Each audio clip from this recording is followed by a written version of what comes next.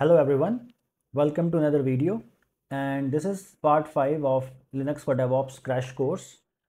So let's start. So today I want to start with processes in Linux.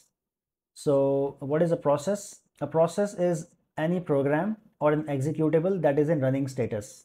Okay, so on your terminal when you run any command, so you are trying to run a program, and if that program is in running status, it is called a process in Linux. Okay, it's a very important concept to understand because we'll be dealing with processes a lot when we work in a real-time setup. So if you want to list all the processes uh, that are being run by the current user on your terminal, you can run a command called ps. So ps stands for processes. Okay, so let's see the command in action on the terminal.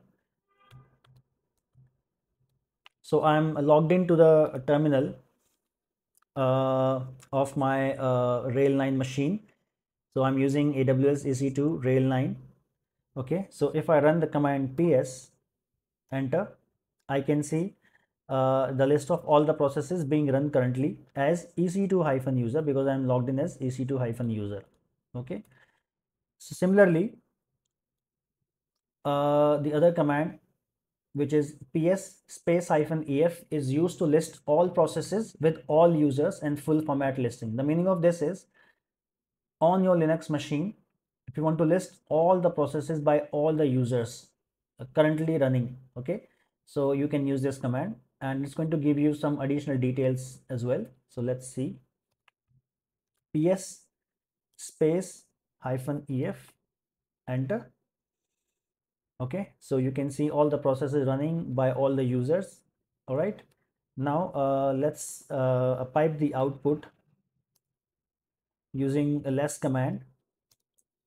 Okay, so I'm sorry, I'm going to pass the output of this command to less command so that I can scroll through the entire output using spacebar on my keyboard. Okay, so now you can see I can scroll through the output. Okay, so in this output there are some fields that you should understand the meaning of. So let's go through it one by one. I've also mentioned it in the PPT as well. So ps space -ef output, the first field that we see is UID. So that is the user ID number of the user who started the process. The meaning of this is uh, each process is started by a user. Okay, so and each user has a UID or user ID. So this is the UID of the user who started the process. So it says UID, but you will see the username here. Okay, so you can see if I scroll through the list using spacebar, you can see the processes run by root user. Then there are some other system users, then EC2-user as well. It's there. So uh, uh, all the users who are using the system and running different processes. So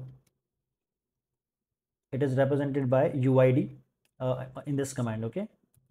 Then the next is PID, which stands for process ID. So just like each user on a Linux system has a UID, each process on a Linux system has a PID or process ID, the number that uniquely identifies the process.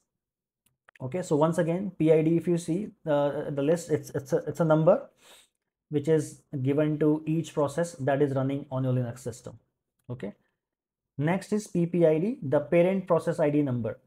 Okay, so the parent process which starts our main process also has an ID. So it is the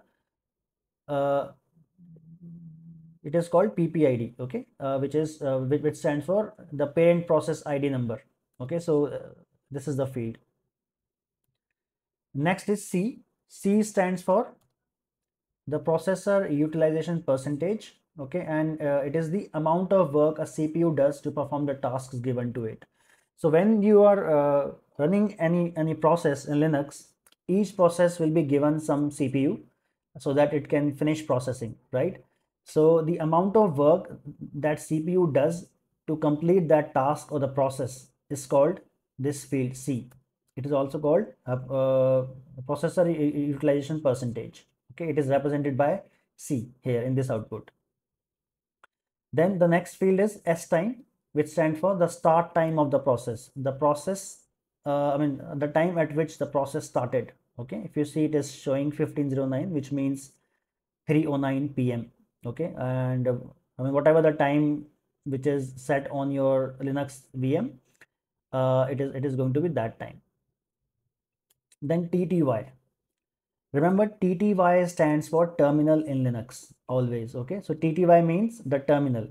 So if you see a question mark as the value of TTY, it means that particular process is not associated to any terminal.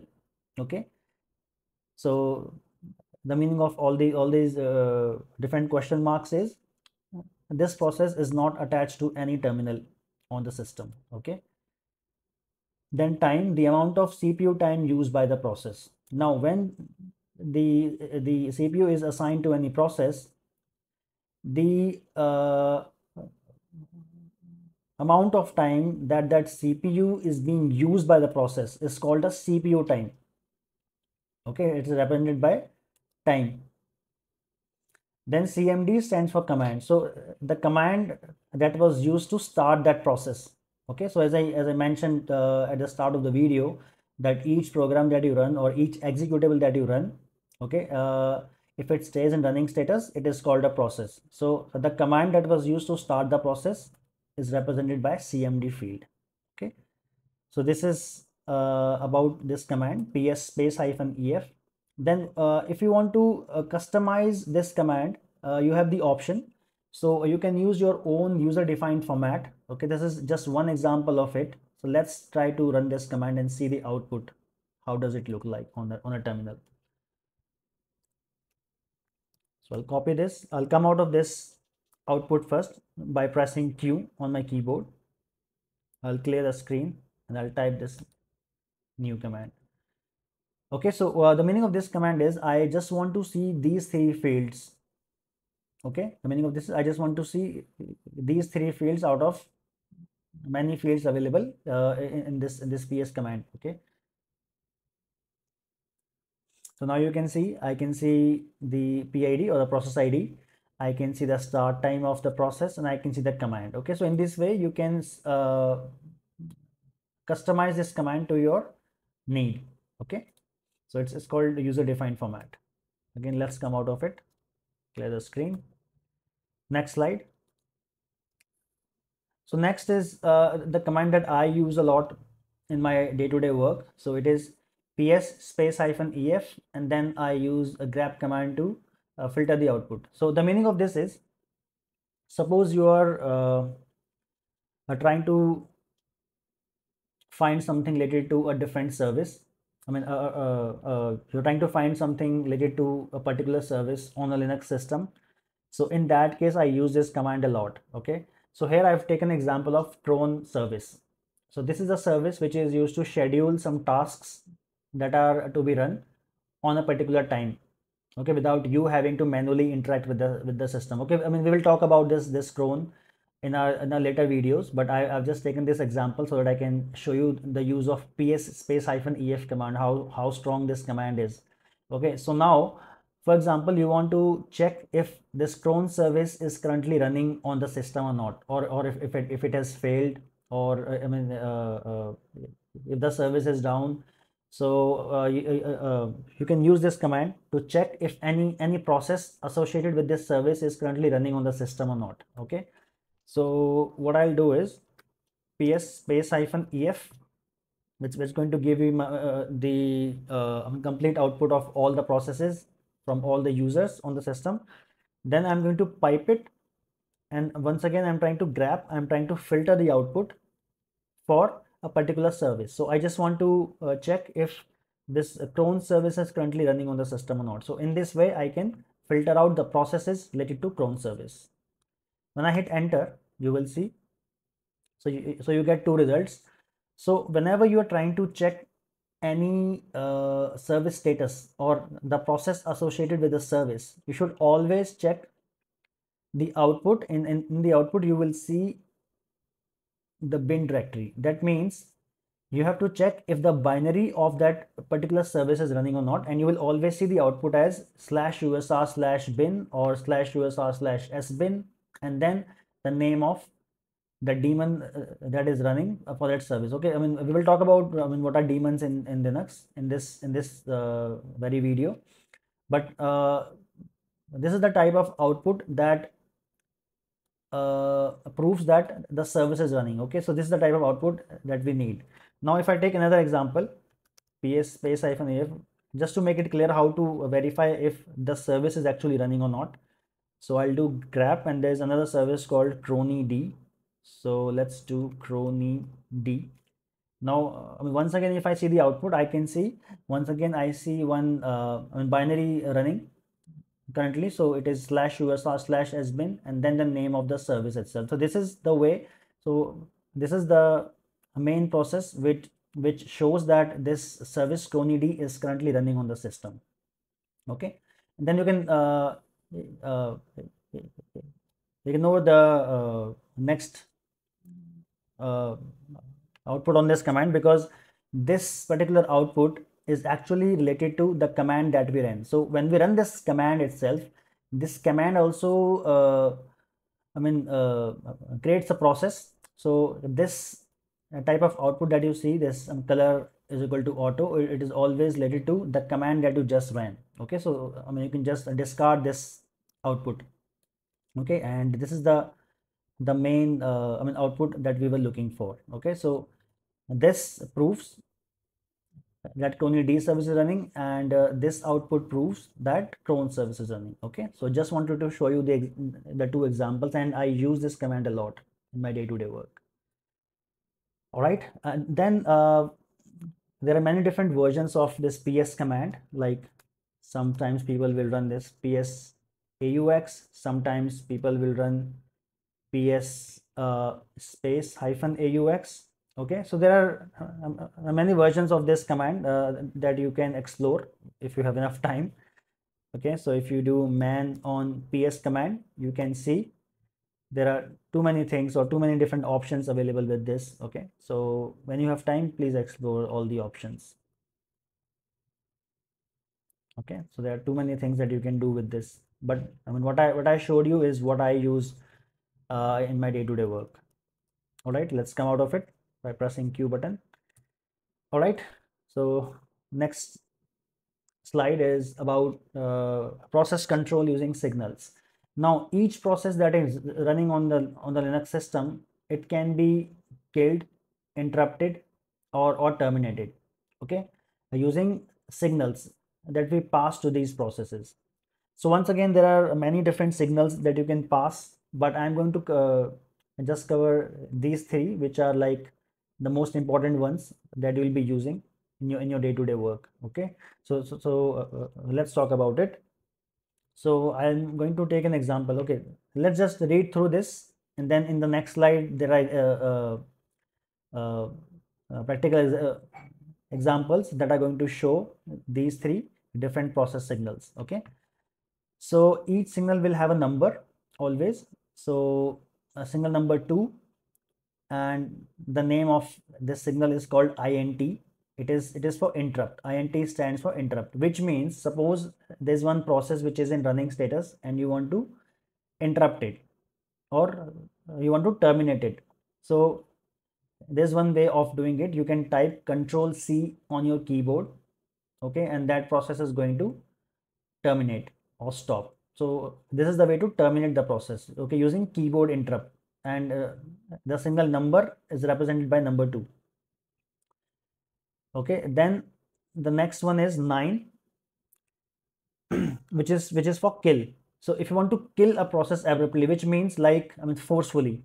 So suppose you are in a room, okay, and someone is trying to push you physically, okay, and forcefully. So that is called to kill the process forcefully. Okay, so this is like the same thing. Now similarly, if you are in a room and you want to terminate the process, that means you are asking the person to leave the room, okay, on request. So that is called to terminate the process. So I mean, it is like to kill the process gracefully, but in case of this signal 9, you are trying to force it on the process. So you're trying to kill the process forcefully. So this is the difference between 9 and 15.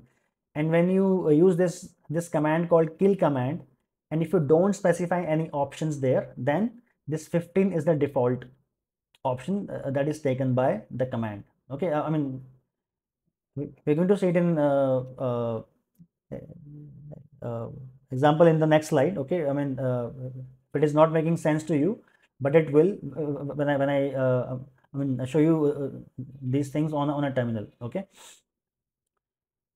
so these are the three signals out of many signals available with the kill command. So basically, the command is kill command that we use to pass these different signals to the processes. Okay, so let's see it an example now. So next slide. So I'm taking an example of this very simple command called sleep command. So I'll do sleep space 8000.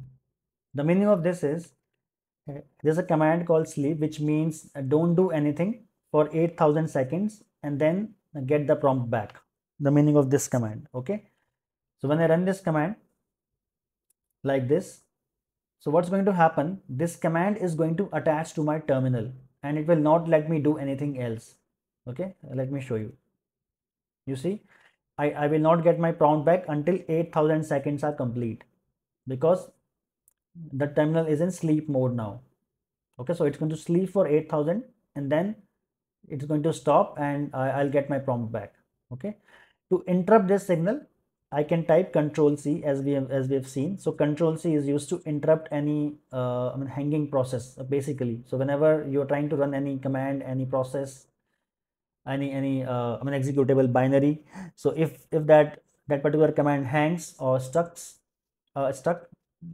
in that case you can use Control C as keyboard interrupt to kill that process. Okay, like this. So I just typed Control C. I just pressed Control C and I came out of it. Okay, now if I want to run this process in the background, that means I don't want this particular terminal to attach to this command, but I still want this command to run. So what you can do is you can use the same command and just enter ampersand or the and symbol. Okay, so whenever you add this ampersand in front of any command, that means that command is going to run in the background and you will get your prompt back and you can do any other things on your terminal. Okay, so now if I run this command like this, I will get one process ID and I'll get my this prompt back, which means this command is now running in the background and your terminal is not attached to this process, so you can run other commands. Okay, so how to check if the process is running? We can use this ps command as we just saw. So we'll do ps space -ef and I'm going to grep for sleep.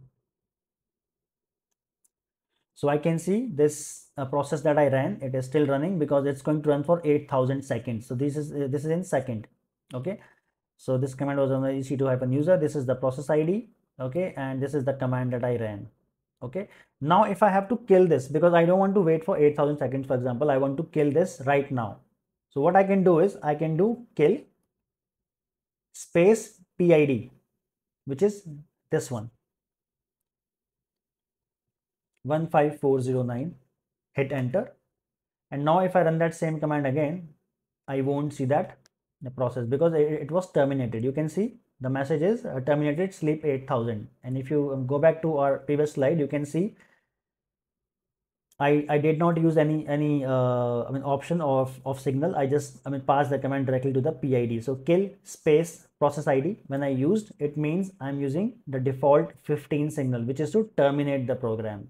Okay, as you can see, the purpose, it causes program termination, polite way to ask a program to terminate, and this is what you see here also, terminated.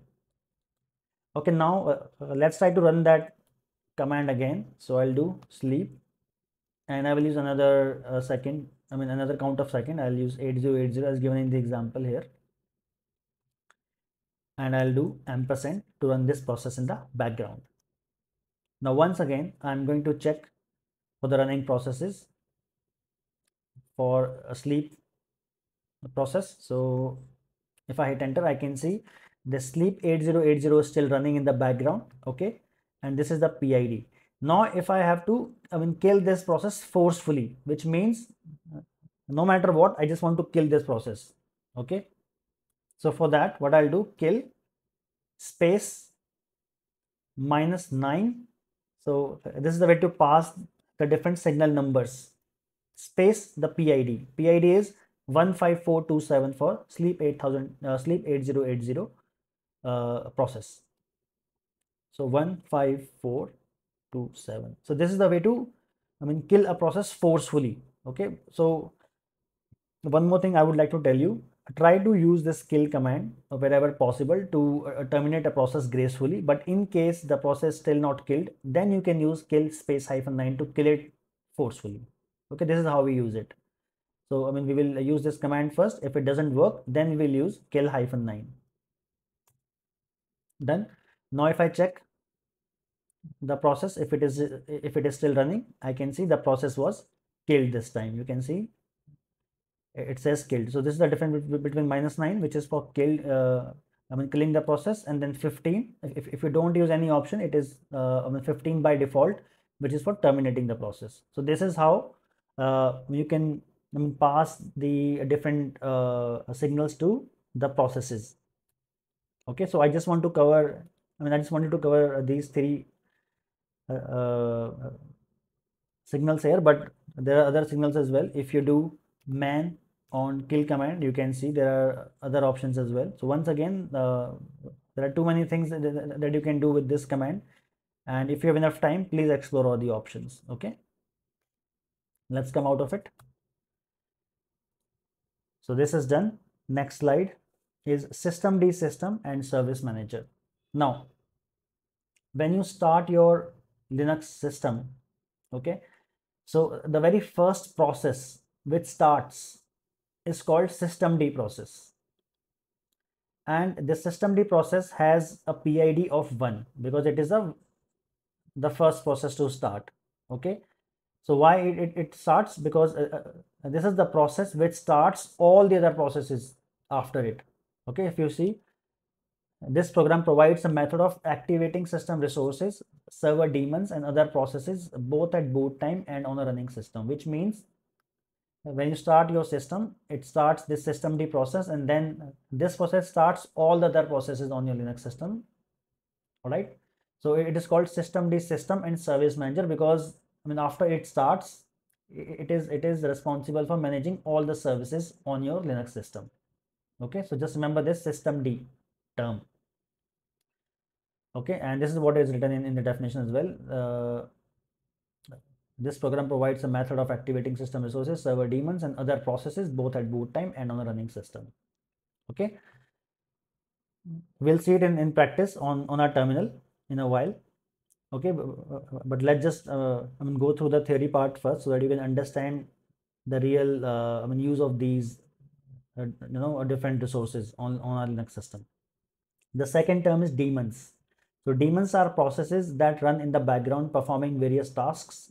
Generally, daemons start automatically at boot time and continue to run until shutdown or until they are manually stopped. So daemon, just remember, whenever you are running any services on a Linux system, those services are a combination of one or more daemons together. Okay, so daemon is also like a process that keeps running in the background until it is interrupted by some something like it can be a manual interruption, or it can be some issues, some issues or some failures that has stopped the daemon. Okay, so daemons are processes that keeps on running until it is interrupted by something, and daemon means the services that are running on our Linux system. Okay, so if you see in the next line, the service refers to one or more daemons. Okay, and this service always have dot service extension. Okay, I mean, we'll see it everything in action, but I just want to cover the theoretical part first. And to manage all the daemons and services on a Linux system, which is based on Red Hat, you can use this systemctl command. So systemctl command is used to manage your daemons and services. Okay, so this is just one example how you can check that. So let's go to our terminal now and see all these things in action. So by default, you get this systemctl command installed. So on your Red Hat system. So if you do systemctl status space, then the name of the service or the daemon that you want to check the status for. For example, I want to check the status of SSHD. Okay, one of the most important services in Linux. SSH stands for secure shell and D stands for daemon. So any service that is running as the daemon will have D as the suffix. Remember this. Okay, so this is SSHD, secure shell daemon, the meaning of this. Okay, so this is the way you can check the status of any service. Systemctl, then status, then the name of the service or the daemon that you want to see the status for. So here you can see this is in active running status. Okay, so this is just one example. Then if you want to see all the services running on your Linux system currently, so you can do systemctl space type is equal to service to see the list of all the services running on the Linux system. Okay, so you can see there are so many services running right now. Next slide. Yeah, so let's see an example of how you can install a daemon on your Linux system. Okay, so I'm taking an example of this web server, the famous web server called HTTPD. Okay, so once again, if you see HTTPD, D means daemon and HTTP means the web server. Okay, so how you can configure a web server on your Linux system. So first thing is I have to install this package because this HTTPD package or the software is not on my Linux system, and to install any package on Red Hat based systems, you can use DNF command. Okay, DNF is the package manager. So since I'm logged in as a regular user, to install any command, to install any software, I have to become root. So I can use sudo because I know ec2-user is a default sudo user. So sudo DNF install httpd space -y. Okay, so this is the way to install a package called httpd, which is the web server.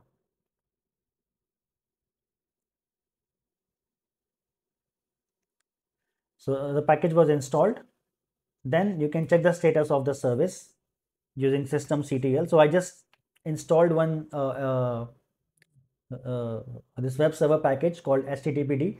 Now I want to check the status of this software that I just installed. So I will do systemctl status httpd. You can see the status is inactive, dead. Okay, so this service is not running currently. So I was able to download and install the software, but this software is in inactive status, so it is not running right now. Okay, so this is the way you can verify that. Then what I'm going to do, I'm going to become root now. So I'll do sudo space -su space enter.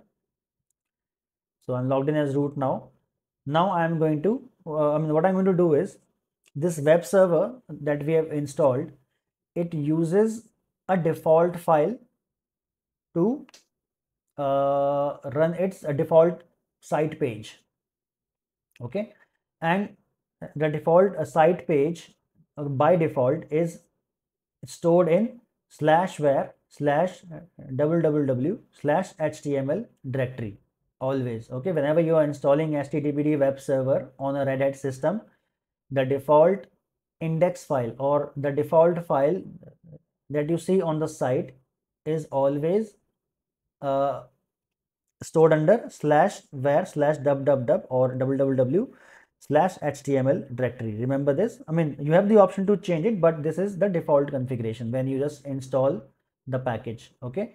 So what I'm going to do is I'm going to create a file under this directory called index.html. So index.html is the default file that this web server is going to serve. Okay, so this is the default configuration of HTTPD web server on Red Hat system. Okay, so what I'm going to do is I'm going to create this file now.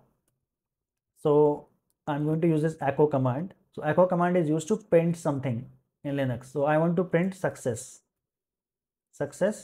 and where I want to print this, I can use a redirection operator greater than, and I'm going to specify the path of the file. So it will be where www html and then the name of the file inside this. If you remember from our past lectures, this redirection operator can be used to create the file. Okay, so if this file does not exist, it's going to be created by this redirection operator.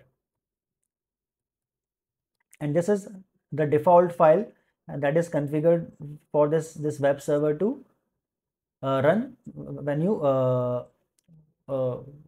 open the site page. Okay, so this is the default behavior of HTTPD web server on Red Hat. Done.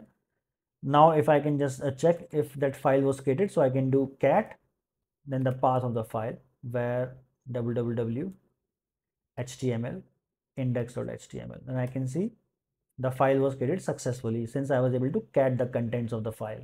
Okay, now what next I have to do? I have to enable the HTTPD service. Now what is the meaning of enabling a service or a daemon in Linux?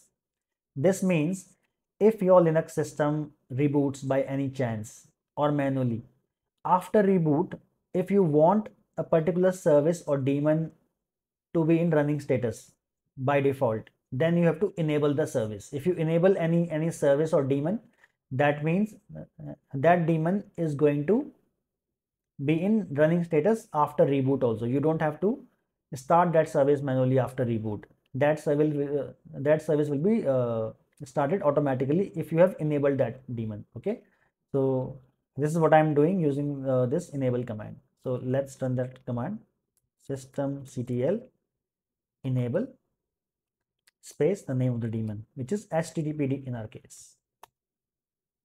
Okay, now if I check the status also once, systemctl status HTTPD, and I can see the service is still inactive, dead, but the service is enabled. The preset was disabled, which means the status was disabled, but now since I've enabled it manually, so it has changed to enabled. Okay, next you have to start the service. Okay, so now I've just enabled the service to come back up after this server reboot, but I haven't started the service. Okay, so the service is still inactive, as if you can see the status. So to start the service, you can do systemctl start name of the service, which is HTTPD. Enter, and now if I check the status again, I can see the service is now active running. Okay, so I was able to enable the service, so it is enabled, and the service, after I run this command systemctl start HTTPD, the service is active running. Okay, so this is the way to enable and start a daemon on a Red Hat based system using systemctl command. Okay, so I checked the status already. Now what we can do is we can try to see if our web server is running locally on our Linux system or not. So for that, what we can do is we can use the curl command. So curl command is used to access a web page from CLI, from command line terminal. Suppose you don't have any GUI or graphical user interface on this Linux machine, okay, which is the case with us right now, and you want to check if the web server is running or not after you have enabled and started the daemon. So you can use this curl command. So curl space localhost, which means the meaning of this localhost is the current machine, the current VM, okay, on which I am right now, the meaning of localhost. And you can see I see the status as success, which means that file which we created, that file is able to serve using the web server HTTPD. Okay, because I was able to access it on the CLI using this curl command. So curl localhost, which means, I mean, if you don't specify any port after localhost, it is taken as 80 by default. And web server HTTPD runs on port 80 by default. Remember this, okay? In the current configuration, I mean after installing, after downloading and installing HTTPD daemon, it runs on port 80 by default. You have the option to change this port and other configurations, but by default it runs on port 80. And if you don't specify any port with this localhost command, that means you're trying to access port 80. Okay, this localhost means curl localhost colon 80. It is going to give you the same output. Okay, now I know that this particular VM, Linux VM, has a public IP also. Okay, this has a public IP also. Remember from our AWS management console, if I can go back to my AWS management console, and if I click on this instance ID, which is for rail 9, I can check it has a public IP also. The meaning of this is, if a user has access to internet, he or she can access uh, this particular server. Okay, and by default, when you install a web server HTTPD on a Linux machine which has a public IP, so you can access the web server on its public IP itself. Okay, so I'll copy this public IP on my browser. So this is my laptop. Okay, so I'm trying to access the web server running on this Linux VM on my Windows laptop. So how you can do that? Just open your browser and copy the public IP of the machine if it is available. Only in that case you can access the web server, because it has a public IP, which means, I mean, anyone who has access to internet, which I have right now, I can access the web server running on this machine. So I'll just click on this plus sign and I'll paste this IP, the public IP, and I'll hit enter. But it won't work here. Okay, so there's a reason to that. If you remember from our AWS management console, we haven't enabled port 80 on our machine. Okay, here, since we are running it locally inside the VM, we are able to access the default web server page. But on my Windows laptop, the way to access this web server is to enable port 80 on the Linux VM security group inbound rule. Okay, so how to do that? I'll go back to AWS management console, and this is the instance which I'm using, and I'll just scroll a bit to security tab, and here I will see one security group attached to this particular machine, this particular server. Let's refresh the page. There's some issue. I'll just refresh the entire web browser page, and now I'll click again on rail 9, and if I just scroll a bit and I'll click on security tab,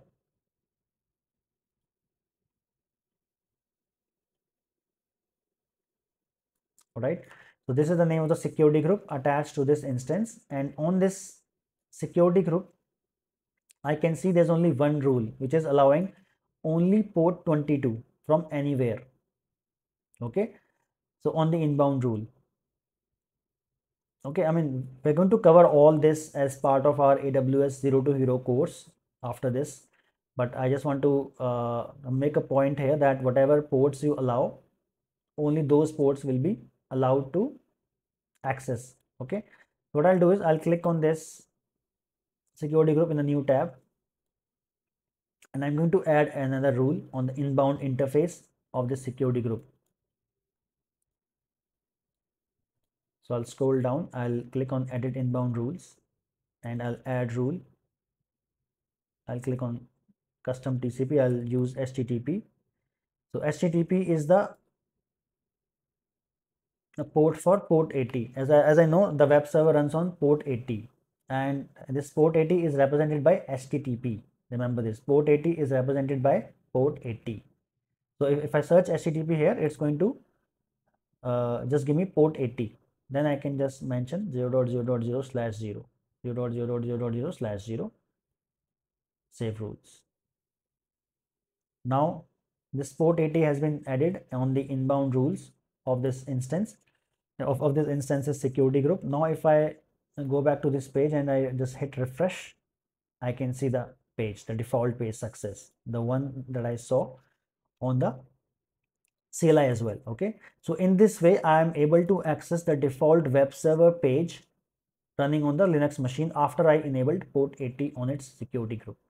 Okay, so this is the way to install and configure a web service on a Linux VM in the most simplest way, of course. Okay, so I mean the real configuration is going to be, I mean, very complex, but this is the way to test a simple web server on a Linux machine.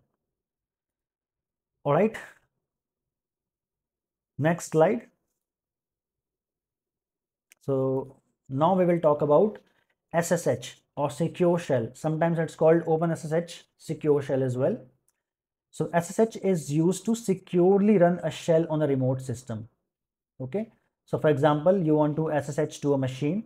So that means you want to run a shell on that machine, right? So you can use SSH, and SSH is the way by which we access most of the Linux machines. Okay. So how you can use this command? You can use, so this is just an example. So SSH space username @ hostname. If you have a DNS name of the machine, you can use the host name, or you can use SSH space username @ IP address. Okay. So I mean, if you have a DNS, you can use DNS. If you have an IP address, you can use IP address to SSH to that machine. Okay. So this is the way to use SSH command to log into any Linux VM. Then if you have a private key attached, as we have in AWS EC2 instances by default, so in that case you can use SSH space -i to specify the private file that you're going to use to authenticate to the server, then the path to the private file, and then username @ hostname. And similarly, if you have an IP address, you can use username @ IP address. Okay, so this is the way to log into an instance. Now let's see it in action on a terminal.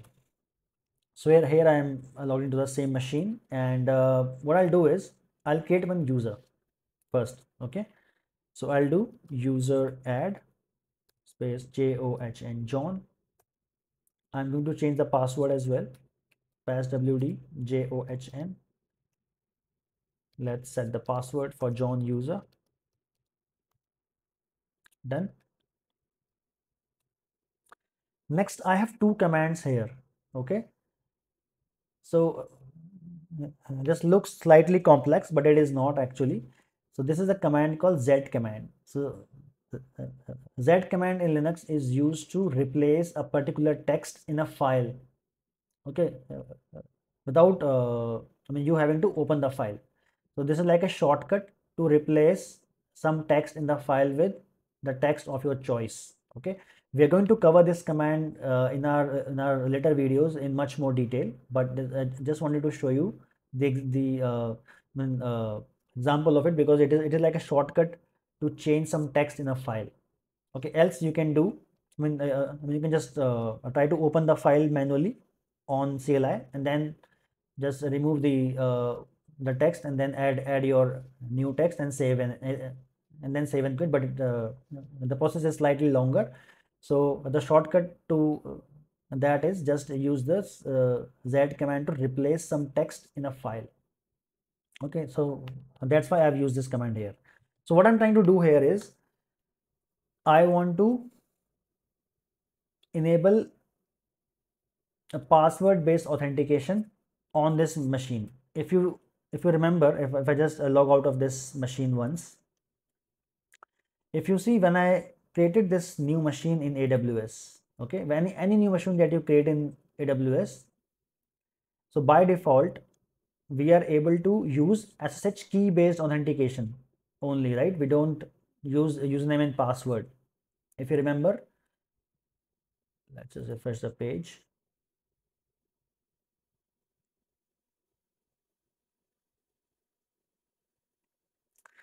So by default, when you create one EC2 instance, it is enabled for SSH key based authentication, right? You have to use the key to SSH to the machine. If I click on this machine here, you can see if I click on connect, I get the option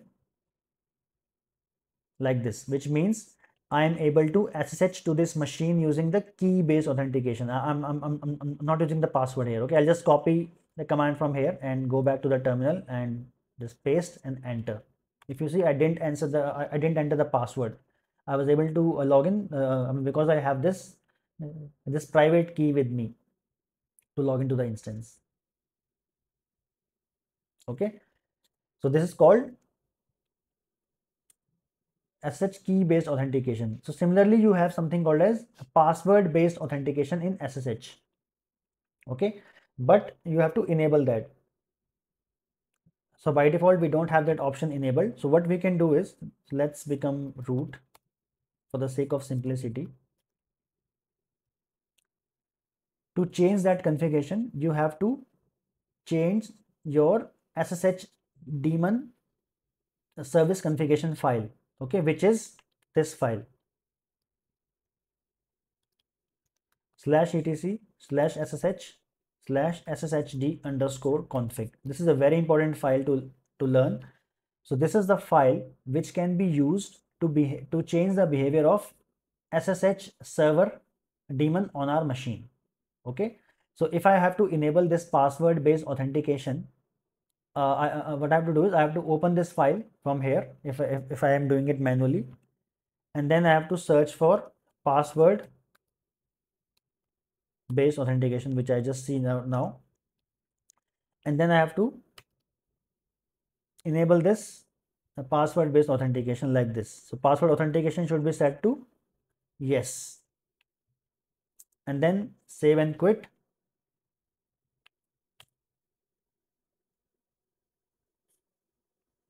Right, and then to apply the changes, I have to do systemctl restart SSHD. Just remember, whenever you are making any changes to any daemon service, this daemon configuration files, to apply the changes, you have to restart the daemon itself always. So since I'm making changes to SSH daemon here, which is SSHD, I made the change to this file. I have to restart the daemon always to apply the changes. Okay, so when I restarted this daemon, the changes are applied successfully on this file. Okay, so if I go back to my PPT, if you see this command, so this command does, what I just did manually. So this is like a shortcut to do it. Okay, so we just saw how to make changes to this file manually, and now there's one more file which we have to modify to enable password based authentication on our SSH service. Okay, so the second file that we have to modify is /etc/ssh/sshd_config.d, and under this there's a file called 50cloudinit.conf. Okay, so this is the most important file for SSH server daemon, but since we are using AWS's EC2 instance based out of Red Hat, we have to modify additional file. So this file is not available if you are using a Red Hat based Linux system locally on your laptop. So in that case, you don't have to modify this file, this 50cloudinit.conf file.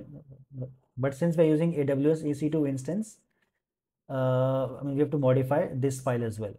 Okay, remember this part. So the most important file for SSH is always /etc/ssh/sshd_config. Okay, but in this case, we have to modify this file. So I'll just try to run this command now on the terminal. Sorry, it didn't copy correctly. So I'll copy again.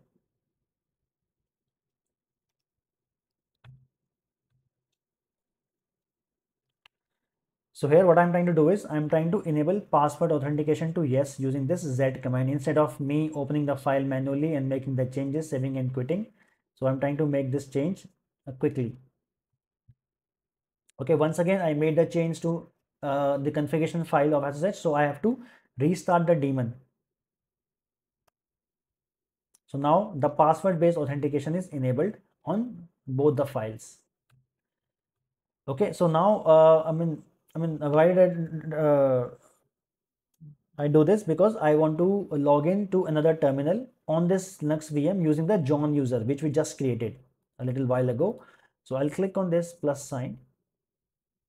I'll do SSH space username, which is John @ the public IP or the public DNS of the Linux system. So I'll go back to my AWS management console. I'll click on the instance ID and I'll copy the public IP or the public DNS. It's up to me. We can use any of it. So I'll use the public IP here. Go back to my terminal and copy. So in this way, I'm trying to log into the same machine using John user and not EC2-user, which is the default user. Okay. And I have also enabled the password based authentication. So if I remember the password for John user, I will be able to log into the machine. It's going to ask for the password. So first it's going to ask for the fingerprint. We will come to this in a little while. Here I have to type yes, enter, and then I have to enter the password for John user, JOHN. So now I'm able to log in to the same machine using John user. So this is the way to configure SSH. Okay, for a new user on your Linux system. So this is the way to use SSH, this configuration file, to create a new user and then allow him to access the machine. Okay, so I just wanted to show you this example once. All right, next slide. Yeah, SSH known_hosts file. So this is again a very important file to learn whenever you are learning SSH. So let's just read this entire stuff and then we will see it in practice on our terminal. Okay, so the first time a user connect to a server using SSH, the SSH command stores the server's public key in the user's home.sh known_hosts file. Every time the user connects after that, the client makes sure it gets the same public key from the server by comparing the server's entry in the home. This is called home.sh known_host file to the public key the server sent. The meaning of this is, I'll show you the meaning of this. Okay, one more sentence is left. So if the keys do not match, the client assumes that the network traffic is being hijacked or compromised and breaks the connection. Okay, we'll talk about this. So let's just see it in action first. The meaning of this file, known_host file, the meaning of this file. Okay, so to check that, you have to create one new EC2 instance. It can be any Linux operating system, and then you have to SSH to it from your local MobaXterm terminal, and then monitor the entry in this file, home.sh known_host file. So I'll go back to my AWS management console and you can see, to save some time, I've already created another instance. Okay, so you have to do the same, just create one more instance and then try to SSH to it in another terminal on your MobaXterm terminal. This one. So this is the new machine. So I'll click on the instance ID. I'll click on connect button here and I'll copy the example command from here. And then I'll open another terminal. I'll enter the command. Okay, but I will not SSH right now. Let me just log out of John user as John user. All right. So the meaning of these sentences, these 5 sentences is, whenever you are trying to access any new instance or server from your client application, which is MobaXterm in my case. Okay. Whenever you are trying to do so, what will happen? One entry will be made to your this MobaXterm's known_hosts file of that new server. Okay, so let's see what this file currently holds. So I'll use this command tail-f to see the live logs of this file. So it is home.ssh and known underscore hosts. So you can see some entries into it already because I have I'm logged into different machines. Over past few days. So whenever I try to access any new machine from my MobaXterm terminal, one entry is made in this file. Okay, so that it can identify the machine. Okay, now if I just try to access this new machine from my MobaXterm terminal right now, so one more entry will be made after this. Okay,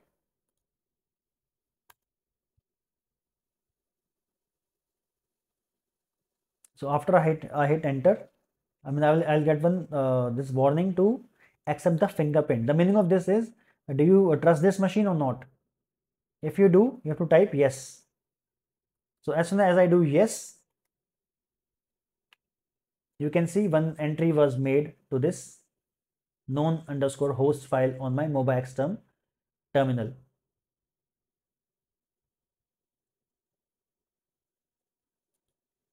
Here, see, and you can see the IP address 50.19.12.171. The new machine 50.19.12.171. So this means when I logged into this new machine, one new entry was made in this file, which is home.sh known underscore host file. The meaning of these 5 lines is this. Okay, so why it is being done? Because every time the user connects after that, the client makes sure it gets the same public key from the server by comparing the server's entry in the known host file to the public key the server sent. So just to identify that this server has been used in the past. So one entry is saved in the known underscore host file of your client application. Okay, just remember this part because this will be used a lot when you're working in a real-time setup. So you should know the meaning of this known underscore host file. Okay, and then if the keys do not match, the client assumes that the network traffic is being hijacked or compromised and breaks the connection. So this is the beauty of SSH. Okay, if that key is different from what it was earlier, so that will mean that the server has been compromised. Okay, so that is the use of this file, known underscore host file. So I'll just come out of it now. All right, next slide. Key-based authentication, which we just spoke about, but we'll see one more example of it, which we use a lot in our day-to-day work, in our day-to-day operations. Okay, so apart from password-based authentication, users can authenticate SSH logins without a password by using a public key authentication. Okay, so when we create any new EC2 instance, as I mentioned, you get this public key authentication enabled by default on all instances. Okay, so this is called a private public keys scheme. So just remember, the public key which is attached to the instance is like a username, and the private key which is with you, it's like a password. So it should be kept secret and secure. So what I mean is, on my this MobaXterm terminal, I have this file called, let me log out of this server here, and if I just open the login command, if you see this file I have saved on my MobaXterm terminal, so this is like a password. So you should never share this file with anyone. Okay, so this is like the password. So what I'm trying to do is I'm trying to log in to this server using ec2-user username, and I'm trying to authenticate myself using this key file, which is the private key file, and the corresponding public key, okay, for this private key is already attached to this machine. Okay, so whenever I'm trying to log in, the public key on this machine is being matched to the this private key, and only then I'm able to log into the server. If this private key does not correspond to the public key on the machine, on the this VM, then the access will not be granted, and I will get this access denied message. So this is called SSH, a public key authentication method. Okay. So this is called key-based authentication in SSH. This is very important to understand. Okay. So now to test it out, what we will do is on server 2, which is this new server.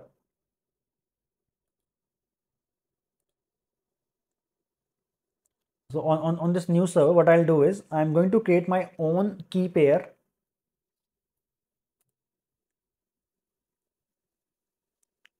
Okay, and then I'm going to try to authenticate with my own keys instead of AWS given keys. How to do that? Let's see it in action. So this is the server 2. Okay, I beg your pardon. What I'm going to do is I'm going to create the key pair on the server 1, the original server which I have, and then I'm going to use those keys to SSH to this new server without a password. And I'm going to use my own keys and not the ones given by AWS. Okay, so to do that, what I have to do is first I have to disable, first I have to enable the this password based authentication on this new machine. Okay, because right now it is enabled for this key based authentication using AWS given keys, but I don't want that. So I'm going to enable this password based authentication first, so that I can copy my this key pair to this new server, and then I'm going to use it to authenticate to it. Okay, so once again I'm logged in as EC2-user on this new servers, and I'm going to modify the value of this password authentication to yes in this main configuration file, which is /etc/ssh/sshg_config file. So I can use this command as a shortcut. I'm using sudo because I'm logged in as EC2-user and I have to be root while running this command.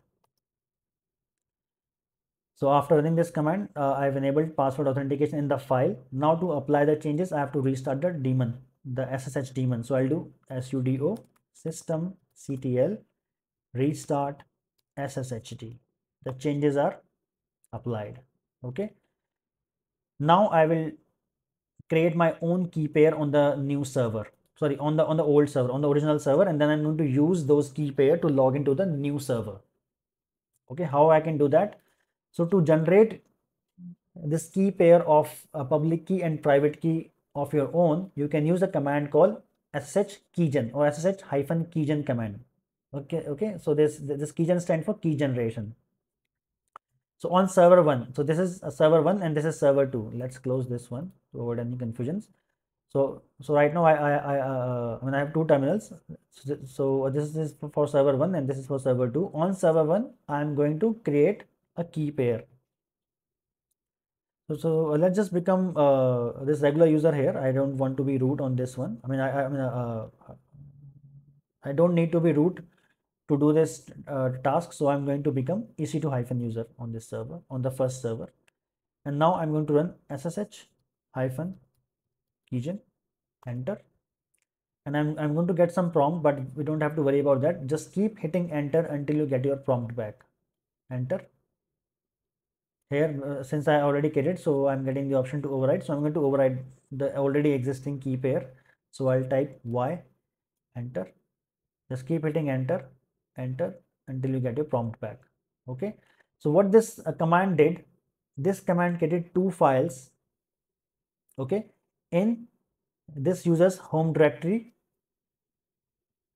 .ssh directory. So if I check, I am under /home/ec2-user. In this directory, there will be one more directory called .ssh. So under this directory in the user's home directory, if I do ls, I will see two files now, id_rsa and id_rsa.pub.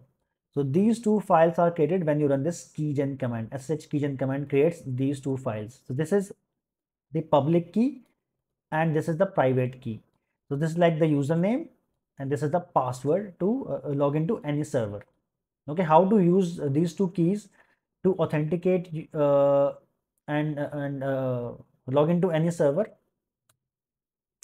You have to use this command called ssh copy id command, which means I'm trying to copy the public key from this server to the new server.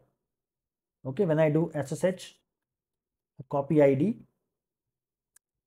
then the username of uh, the second server, which is ec2-user at the rate the public IP of the second server of the new server. So I'll go back to this and I'll copy the public IP.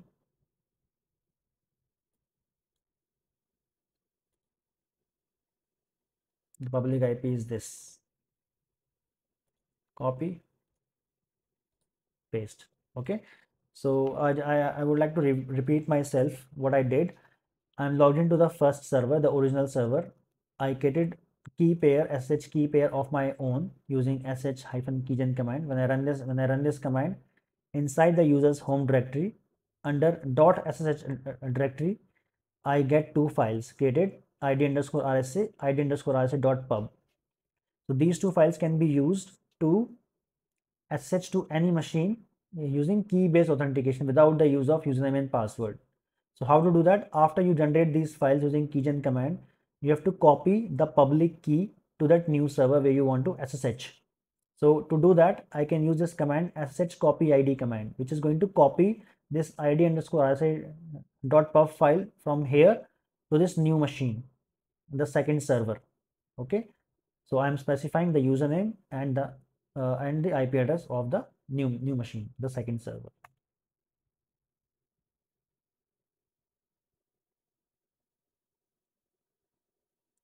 Okay, so if I remember, I uh, enabled this password-based uh, authentication on this new server. So I did not change the password. So let me change the password for ec2-user. So I can do passwd, enter.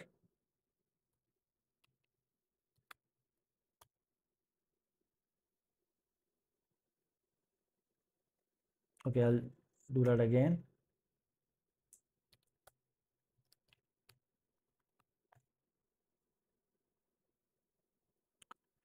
Okay, let me become root.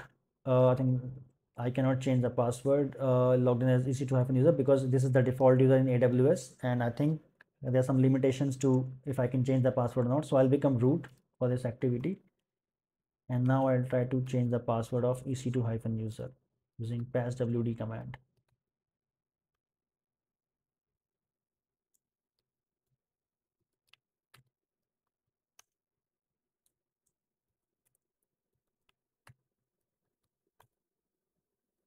All right.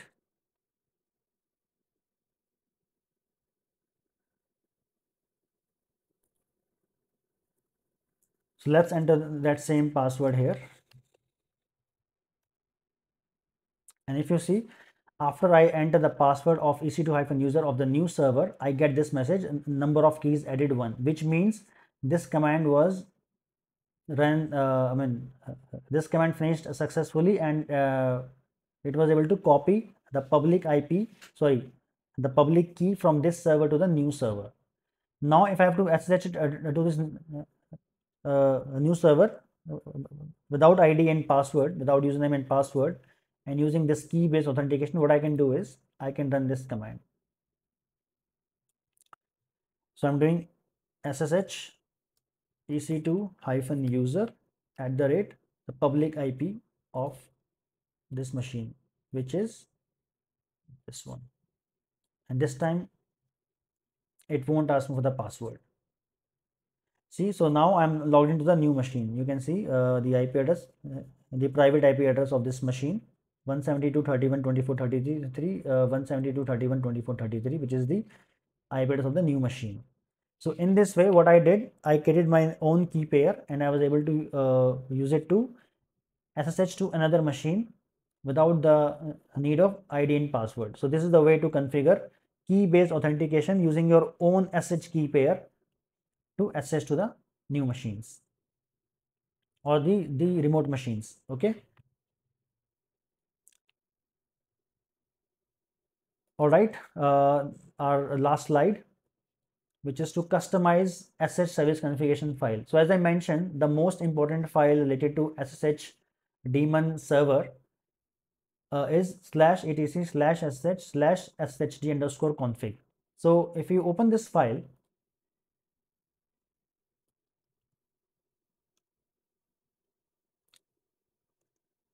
have to be root, so I'll do sudo vim /etc/ssh/sshd_config. If you open this file, there are other, there are various options and different type of configuration that you can do.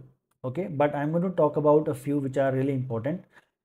For example, on a particular Linux server, you want to disable root login at all times. So there's one this option called permit root login. Okay, so this should be set to no. Okay, so let's just try to find that permit root login. As you can see, this permit root login, if you just enable this, so right now it is commented out. So if you use this option and set its value to no, that means root user cannot log into the server. Okay, similarly, if you have, if you want to enable this password based authentication we just saw, so you have to ensure that this password authentication, if I type password authentication, you can see you have to enable this option, this password authentication, and it should be set to no to disable any password based authentication on this machine. Okay, similarly, you have other different options as well. If you see, there are so many options, and if you have enough time, you can always check the different options available in this file to change the behavior of SSH service daemon on this machine. Okay, so I just wanted to make a point here that this is the most important file when it comes to SSH daemon, and you can modify the behavior of this service to suit your needs. Okay, so that's all about it. So that's all about SSH that I wanted to cover in this session. Just one more thing before I go. I think here when I was trying to change the password of ec2-user, let me log back in as ec2-user, and I was getting this message. Okay, so I looked at this message again. So I'll try to change the password. I think I should be able to change the password, but I wasn't able to. So let's try it once again with a different password.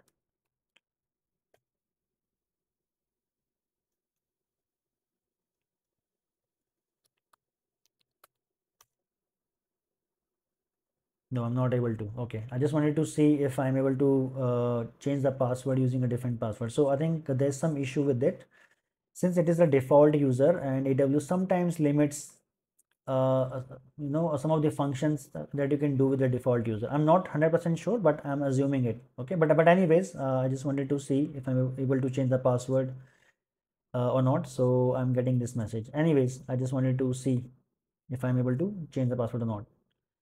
All right, so that's all I wanted to cover in this session using, so I covered processes, then the process control signals, and then I covered systemd service, and then I explained about daemons and services and how to use the systemctl commands, and I also spoke about how you can configure a simple web server HTTPD on a Red Hat system, and I spoke about SSH service basics, how you can SSH to the machine, how you can create your own key pair and use it to SSH to any remote machine.